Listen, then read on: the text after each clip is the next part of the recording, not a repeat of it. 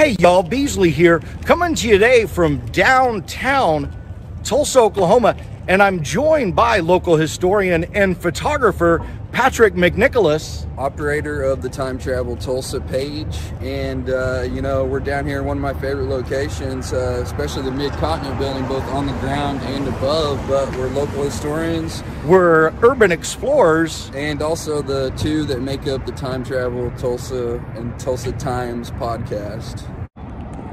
We are standing at my favorite intersection in Tulsa, 4th and Boston. As we pan across this intersection, notice that every direction is downhill. This is the top of Tulsa. This corner tells the story of oil in Oklahoma and the boom and bust cycles of the energy industry. The oldest portion of this block, built in 1910, 5 years after the discovery of the Glen Pool oil field. The newest structure, 1984, only 2 years later in 1986, oil prices fell below $10 per barrel, and the days of Tulsa being the oil capital of the world were over. Let's take a look at the buildings and share a few details about each of these buildings at the intersection of 4th and Boston. The Kennedy Building, and also known as the Gallet, was built in 1915. The original part here on 4th Street, but not complete in full until 1981. The building was built by Gallet, but after he lost his daughter during the 1918 pandemic, he sold his holdings and left town, and that's when the Kennedy brothers stepped in. They were local doctors who purchased the building and added a Boston side entrance. By the early 1920s, the Kennedy Building was in the shape of a letter U. It looked like a single block building from both the 4th Street and Boston Avenue sides, but was hollow in the center, with only 3 sides complete. This configuration allowed natural lighting in all the rooms and offices, also allowed for windows that could be opened for air movement through the building in the summer months.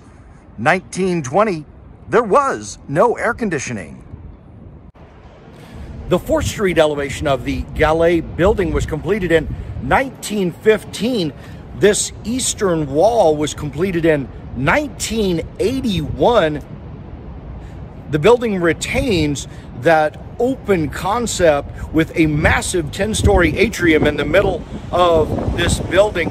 While the front elevation is early 20th century commercial style, the interior of this building is totally 80s. At 16 stories tall originally, the Cosden Building was the tallest when completed in 1918.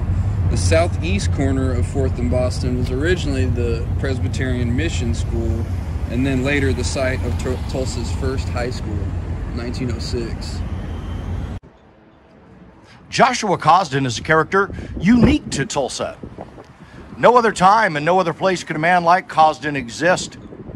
After building the first large refinery on the west side of the Arkansas River in 1913, Josh Cosden was amongst the richest men in the world. Cosden Oil later became Mid-Continent Oil, introduced their brand Diamond gasoline, later called Diamond X or DX. Stay gold, soda pop. The Cosden Building and the Mid-Continent Tower are not one building. The Mid-Continent Tower is a 36-story office building with that iconic green copper top that is featured in every Tulsa skyline painting or photo. The tower was built in 1984. While the two buildings appear as one, the tower is suspended above the roof of the Cosden Building. They are separated by 6 inches and 66 years.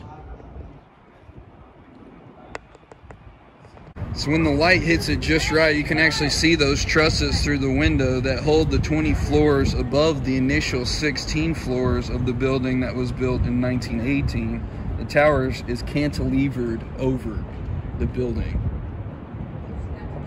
Obviously home to many buildings over the years, by 1967 the Boston building became the headquarters of Home Federal Savings and Loan Association. In 1985, this building was headquarters for Sooner Federal Savings and Loan. 1985 saw both an oil bust and the savings and loan crisis. In January of 1985, depositors withdrew more than $34 million, closed 2,500 accounts in a 2-day run on the bank. The savings and loan was declared insolvent by 1989. With few tenants after 1992, this building became an eyesore on this utterly beautiful corner. This lot was technically a brownfield, as with many buildings of this era, this building was laden with asbestos. After sitting empty for almost a decade, the building became eligible for tax credits and helped really contribute to Tulsa's oil capital historic district. The renovations that took place allowed Hyatt Place to open in December of 2020. The original portion of 320 South Boston was completed in 1910 as Exchange National Bank. By 1928, it was known as the National Bank of Tulsa, and it was in 1928 that we saw the completion of the tower on this Beaux Arts masterpiece. So the tower portion was actually completed in the late 1920s and was fabled to be a mooring station for airships, but it nearly makes it impossible. And then later years it became a weather teller with a series of lights that forecasted and predicted the weather conditions. In 1975, the National Bank of Tulsa became Bank of Oklahoma, continues to occupy this space to this day.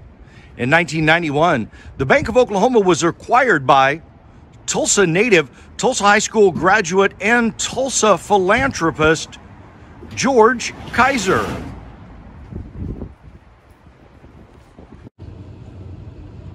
As we pan across Boston Avenue, looking south from 4th Street, we see the contrasting architectural styles throughout the 20th century. The original 19-teens and 20s office buildings present elaborate and ornate facades, with men like Cosden and Phillips showing their wealth and prestige, while the buildings of the 1960s and 70s present a simpler, less elaborate design, their unadorned box-like appearance filled with simple offices and cubicles form following function, a stark contrast to the classic buildings of the historic oil capital, which offered a grand and dignified built environment for the Tulsans of downtown.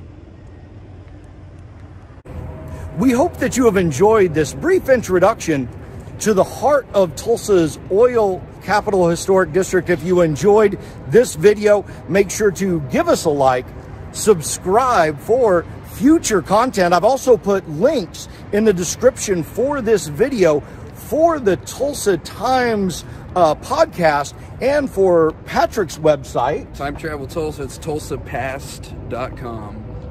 In the meantime, I am John Beasley. And Patrick McNicholas. Look out for the second episode coming out soon. And we will see you downtown T-Town.